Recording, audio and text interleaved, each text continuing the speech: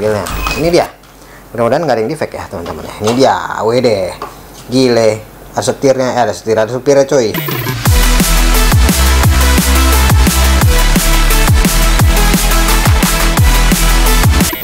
Halo, balik lagi bersama gua Kev di Minicar Therapy, dan sekarang di depan kalian sudah ada mobil F1 teman-teman ya. F1 ini adalah Tyrell P34 nomor 3 teman-teman, dan dari Jody Scheckter teman-teman ya. Dan ini dari 1976 Swedish GP winner teman-teman. Ini dia mobilnya, dan dia ada supirnya di dalamnya teman-teman ya. Kenapa gue beli lagi yang ini? Karena yang dulu tidak ada supirnya, dan ini ada supirnya teman-teman ya. Bentukannya mobil seperti ini teman-teman ya. Ini nomor 583 teman-teman. Dan sudah ada official license produk Tyrell. Oke. License by Tyrell Promotions Limited, Tyrell name teman-teman, TSA model. Dan ini setir, nggak ada setirnya ya, ini di tengah ya teman-teman ya. Tapi ini L teman-teman di bagian sininya ya. Nah, L ya bagian setirnya ya, keterangan di mini GT-nya teman-teman. Dan ini sudah beredar di pasaran Indonesia teman-teman ya. Jadi kalian tinggal sikat aja teman-teman ya. Ini juga sudah agak-agak begini nih teman-teman. Udah ya. Nah, mudah-mudahan sih nggak ini ya, mudah-mudahan nggak error ya, mudah-mudahan nggak rusak. Tapi ini perlu gue potong aja dah. Ini dia, mari kita potong. Dan bagian sini juga kita potong saja. Bagian sini juga kita potong saja teman-teman, biar nggak ribet ya. Nah, ini dia. Nah ya kan. Langsung aja teman-teman ya, gua akan coba buka, gua zoom out dulu sebentar. Ini ya, bagi kalian yang suka F1 dan sejarah-sejarahnya teman-teman, nanti ini kan ada yang kemarin keluar sudah yang versi apa tuh namanya, Red Bull ya, Red Bull, dan kemudian juga versi yang P34 juga teman-teman ya. Nanti akan keluar yang versi Senna teman-teman ya. Kalau misalnya kalian suka sejarah-sejarah F1, wajib nih kalian kumpulin nih.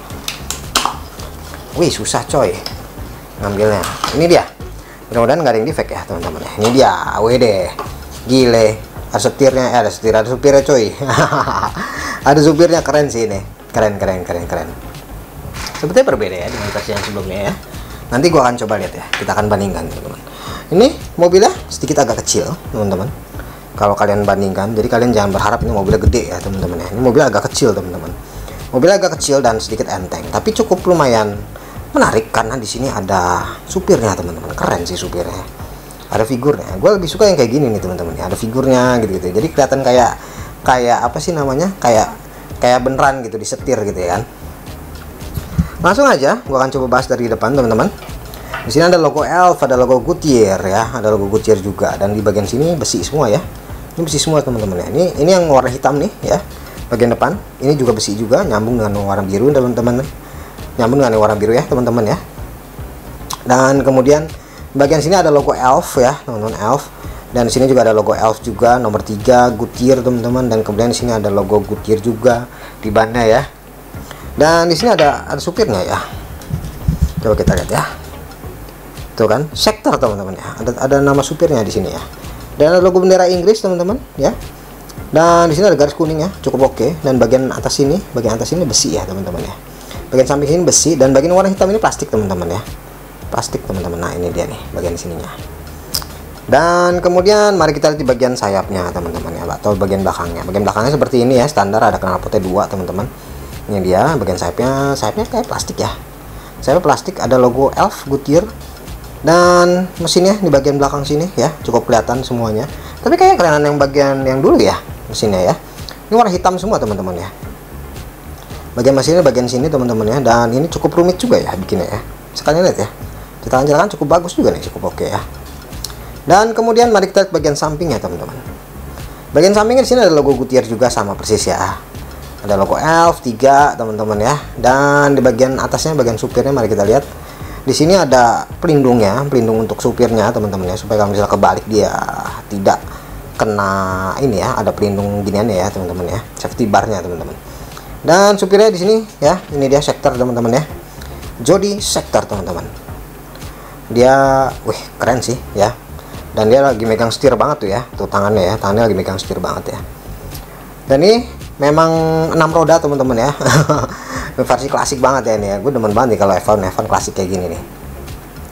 Dari figurnya cukup oke, cukup bagus, cukup detail ya. Kalau menurut gue cukup detail. Dan bisa kalian lihat di situ ya, ada tulisannya ya, Jody ya. Dan kemudian juga di dalamnya itu ada safety beltnya teman-teman ya. Ya. Dan setirnya juga ada, tangannya juga ada dibuat seperti itu, warna merah tangannya teman-teman, kesan tangan merah ya teman-teman ya. Itu dia bagian atasnya. Kemudian untuk velgnya, velg standar seperti ini ya, velg standar F1 lah ya. Velgnya teman-teman tuh ya, dan ini bisa jalan pasti. Kemudian bagian bawahnya ini dia, ini besi juga ya teman-teman ya, bagian bawah itu besi juga, dan dia bautnya ada 3 teman-teman ya. Buset deh, banyak banget bautnya. Ada mini GT made in China teman-teman ya, ini 1 2 3 teman-teman, ini dia, itu dia. Oke, dan gua akan bandingkan dengan versi yang sebelumnya teman-teman ya. Versi sebelumnya gue juga punya, sebentar. Ya, ini dia teman-teman. Versi yang sebelumnya dia tertutup ya. Nomor 4 tapi ya. Ini dia, teman-teman. Nah, ini dia. Kalau kalian lihat di sini ya, tuh ya. Versi sebelumnya dia tertutup. Gue lupa tapi ini tahun berapa ya untuk versi yang ini ya. Yang Elf yang P34 yang ini, teman-teman.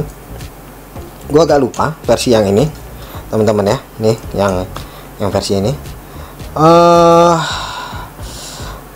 Dia mirip-mirip, tetapi dia cuma berbeda dengan ada tutupnya di sini teman-teman ya, ada tutupnya. Kalau ini polos saja teman-teman ya, kebuka mesinnya teman-teman. Gue juga nggak tahu tuh kenapa ya, kenapa bisa kayak gitu teman-teman ya. Tapi semuanya di bentuknya segala macam sama persis semuanya, babannya juga persis semuanya, dan kemudian juga cuma nomornya doang yang berbeda teman-teman ya, nomornya berbeda. Jadi bener-bener kalau menurut gue ya cukup keren sih ya ini ya. Kalau misalnya kalian suka nih ya F1 kayak gini, cukup menarik teman-teman dikumpulkan. Kalau misalnya kalian nggak suka mini GT kan kebanyakan gue LBWK ya. Kalau misalnya kalian suka mobil balap dan segala macamnya itu nih cukup keren untuk dikumpulin ya versi yang ini teman-teman.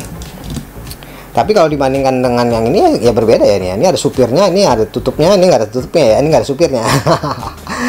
Jadi sangat berbeda ya. Dan gua kan kasih rating teman-teman untuk versi yang ini ya, bukan yang ini ya, untuk versi yang ini teman-teman gua kasih rating ini 9,2 ya, cukup bagus, cukup oke ya untuk mobil F1. Tapi kalau menurut gua terlalu enteng ya, ini dia, terlalu enteng ya, bodinya tuh terlalu enteng. Jadi gua saranin mungkin ketebalan besinya bisa ditambahin lagi gitu ya, jadi nggak enteng-enteng banget. Ataupun misalnya ininya nih, apanya, sayapnya kayaknya ini ya, jangan plastik gitu kan, ini kayak plastik gitu sayapnya sih, sayapnya sih kayak plastik ya, sayapnya ya kayak plastik ya. Kayak gitu ya. Atau mungkin didetailin lagi mesinnya gitu kan, kalau misalnya versi-versi yang kayak gini teman-teman ya. Dan oke teman-teman, itu dia review singkat dari gue mengenai Tyrell P34 nomor 3 Jody Scheckter teman-teman ya, dari 1976 Swedish GP winner teman-teman, GP winner ya. GP winner. Dan thank you for watching, jangan lupa subscribe, comment, dan like, dan sampai ketemu lagi di video berikutnya. Thank you.